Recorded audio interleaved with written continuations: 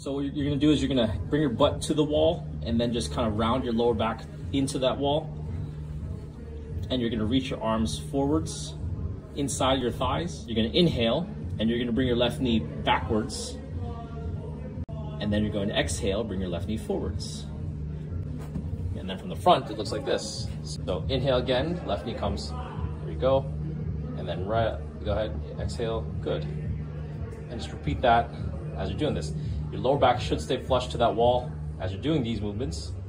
And you should feel the respective inside groin, inside adductor muscles as you pull back.